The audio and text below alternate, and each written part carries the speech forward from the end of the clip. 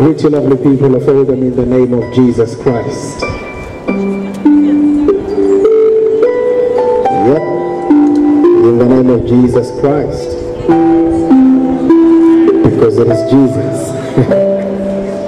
I've come to preach. It's Jesus I've come to talk about.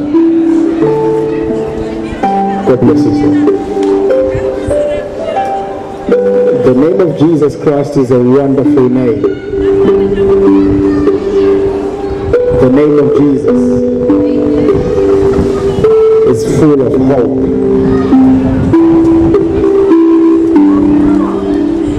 I know every one of us, every now and again, we mention the name of Jesus. But we mention the name of Jesus when we swear, when we curse. That's where we never see his power.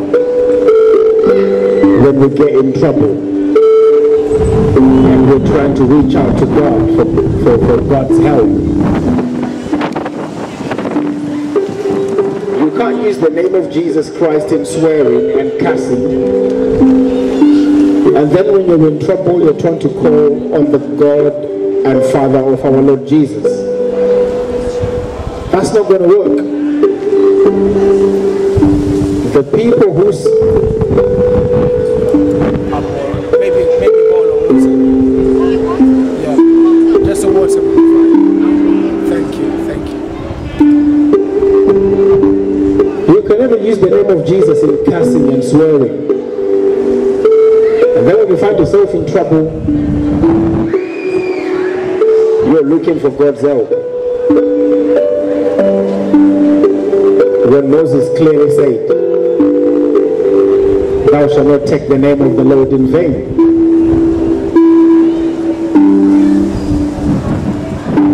Because there is a person behind the name. This person is the Son of God, Jesus Christ. Oh yes, he is.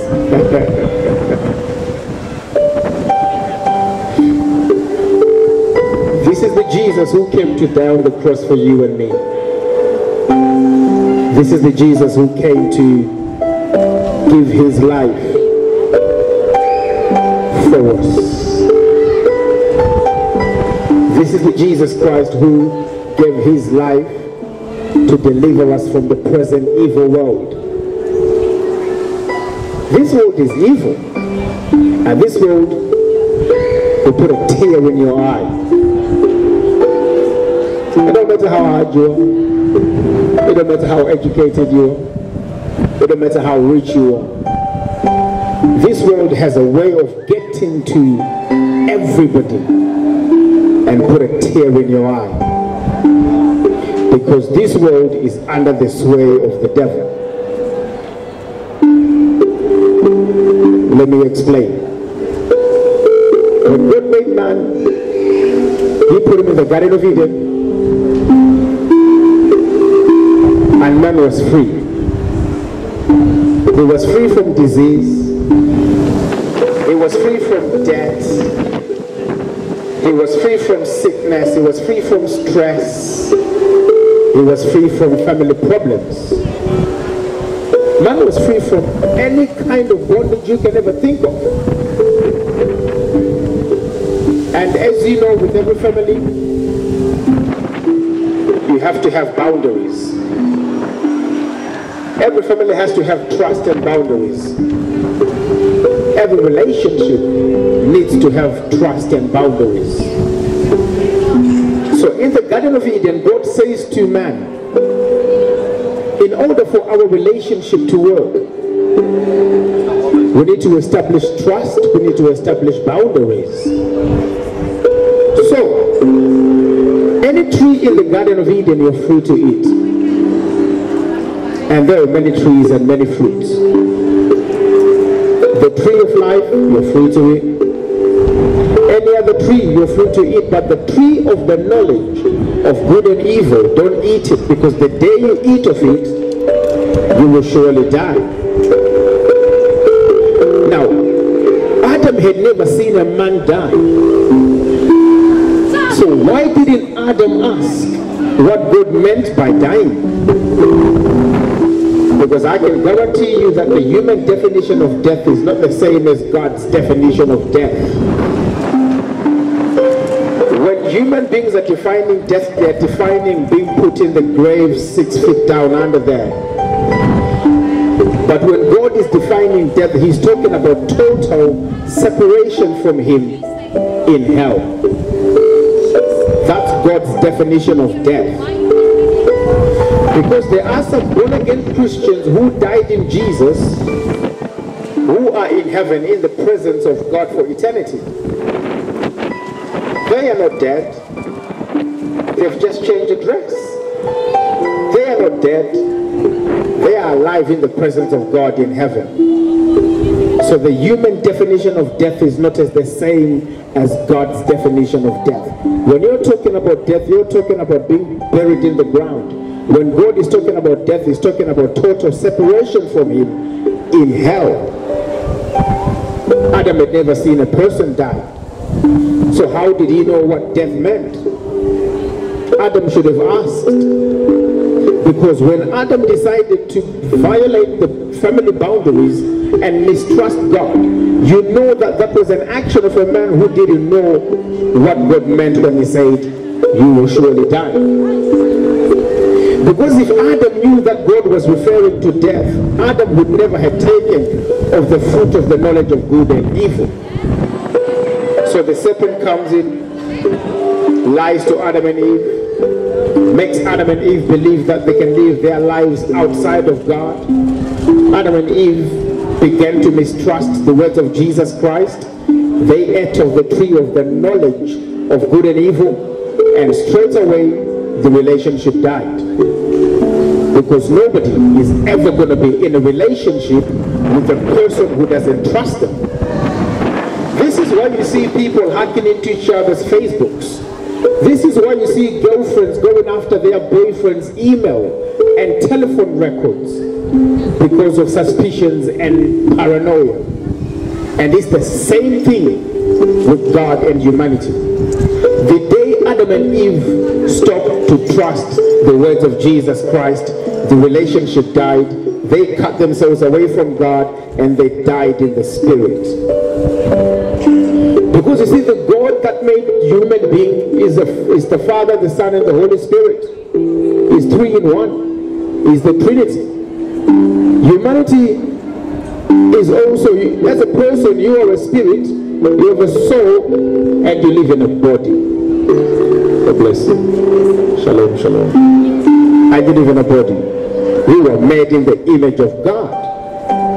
The reason why you grieve over broken relationships is because God is love. The reason why you grieve when you lose, God bless you, sir. God bless you. God bless you.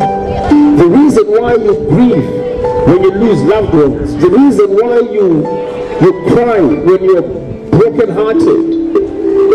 God bless you. Okay, can I do this? Is that okay? Okay. Thank you so much. God bless you. Do you remember your first heartbreak?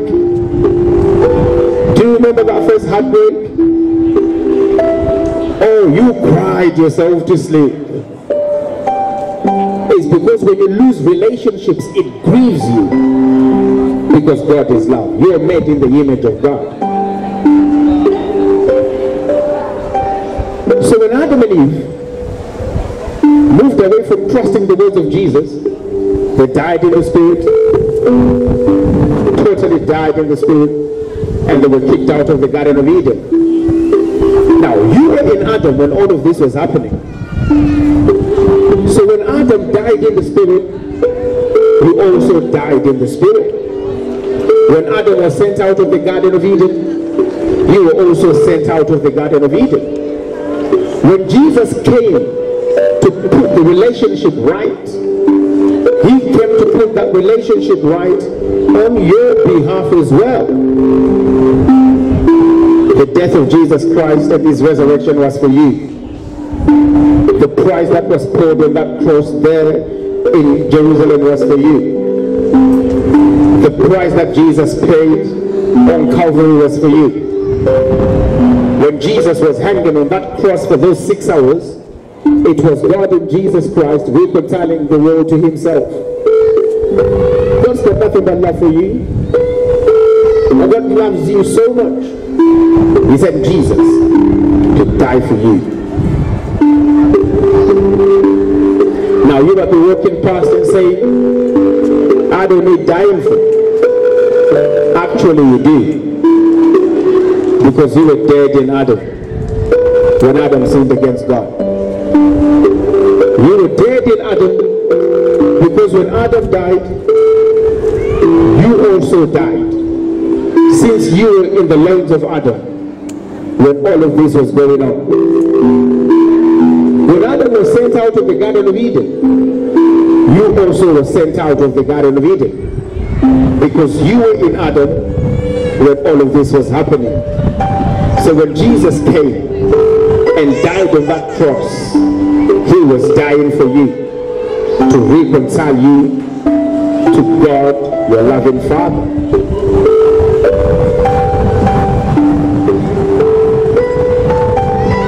The resurrection of Jesus Christ is evidence that God has made contact with humanity. The resurrection of Jesus Christ is evidence that God's got nothing but love for you. The resurrection of Jesus Christ is evidence that Jesus is indeed the Son of the living God.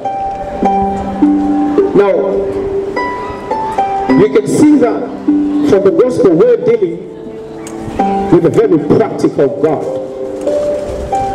God didn't just love you and leave you on your way to hell. When God loved you, he decided to do something about it. My friend, you are on death row. You are on your way to the chair. But Jesus took the electric chair for you. Jesus took your place. He went to the cross for you and he died for you. That's a God who decided that because he loves humanity so much, he was going to do something about it. You can't say you love people when you don't do anything for them. In fact, when was the last time you showed kindness to a stranger just because they are a stranger? When was the last time you showed compassion just because you have the opportunity to show compassion? When was the last time you did a good deed for somebody without asking for anything in return? Because you see, the world we're living in, we love the people that we know are going to love us back. We greet people that I know are going to greet us back. We invest in people that I know are going to give us something back. But is it so bad to do something for somebody just because you can and not expect anything back? Is it so good to be just compassionate and show a little bit of compassionate? And you know that a little bit of compassionate can go a very long way. You know that. You know that a couple of kind words from you can change a person's life. You know that. You know that some people just need you to be nice to them so they can breathe again. You know that. When was the last time you were compassionate? When was the last time you showed compassion? When was the last time you were nice to somebody, to a stranger, just because you can be nice? When God decided, I love humanity, he made sure he did something about it. Because God is a very practical God. He is a very practical God. In the book of James,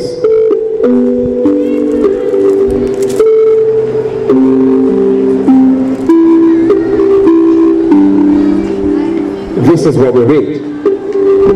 What does it profit, my brothers, though a man says that he has faith, but he has no works? Can faith save him? If a brother or a sister is naked and destitute of daily food, and you say to them, I wish you well, go in peace, be warmed and be filled, and notwithstanding, you don't give them those things that they need for the body, what does it profit? Even so, faith, if it has no works, is dead, being alone.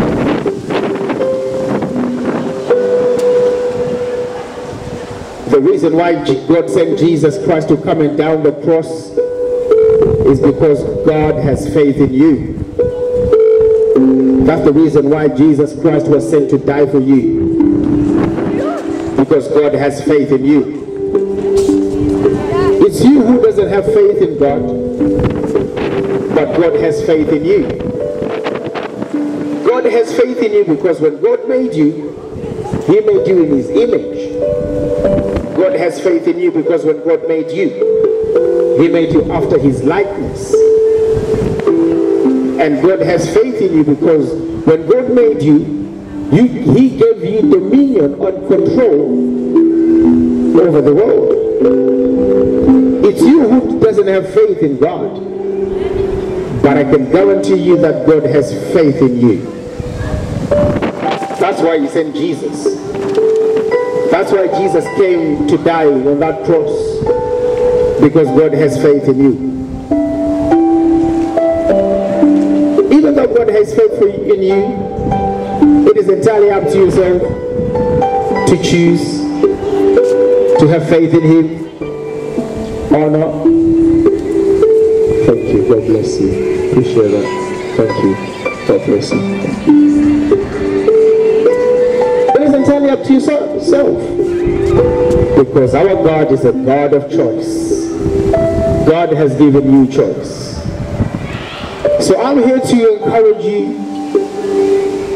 And if you're a young man or a young woman, I'm here to dare you to not only believe in Jesus Christ, but to do something about it. I dare you. If you're a teenager, I dare you to stand out. Despite what your friends will think about you, despite what your peers will think about you, I dare you. Stand up for Jesus. I dare you. Believe in Jesus, and not only believe, but do something about it. Confess with your mouth that Jesus is the Son of God. Confess with your mouth that God raised Jesus from the dead. I dare you. Because you see, a lot of young people today are controlled by what their friends think. A lot of teenagers today are in gangs, not because they want to be in gangs, but they're controlled by peer pressure. So if you're a young man, I challenge you, believe in Jesus. Take a stand for Him. Confess Him publicly with your own mouth, without apology to anybody. Believe in Jesus. Because if you have faith, but then your faith is not followed up by any works, what good is your faith? If your faith is just faith alone, but doesn't have any follow-up actions, then what good is your faith? Believe in Jesus and do something about it. I plead the blood of Jesus Christ into the very foundations of the town of Oldham. I use the voice of the blood of Jesus to call the young people of Oldham to the kingdom of God. I use the voice of the blood of Jesus to call every soul in Oldham into the family of God. I use the voice of the blood of Jesus. And I call every soul into the kingdom of God. I speak the blood of Jesus into every house in Oldham for the peace of God to reign in every house in Oldham. If you can hear me, if you're listening, as you walk past, I speak the blood of Jesus into your hearing, that as you hear these words, you will hear with the hearing of faith. I speak the blood of Jesus into your spirit, because the hour is come for the dead to hear the voice of the Son of God, and they that hear him shall live again. I speak the blood of Jesus into your soul, that you might come to the saving knowledge of Jesus. I use the blood of Jesus to remove from the mind of the people of Oldham misconceptions about the gospel, in Jesus' name. And for those that are in need of prayer, I speak the blood of Jesus Christ to you, because there's power in the blood of Jesus.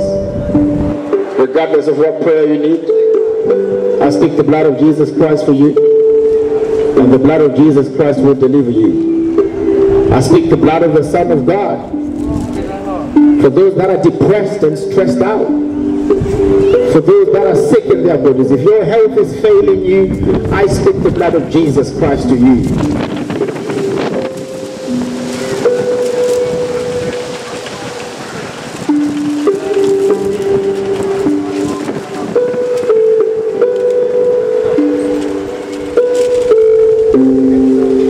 May the Lord bless you and keep you. May the Lord Jesus Christ make his face to shine upon you and be gracious to you. May the Lord lift up his countenance upon you and give you peace. In Jesus' name. Amen and amen.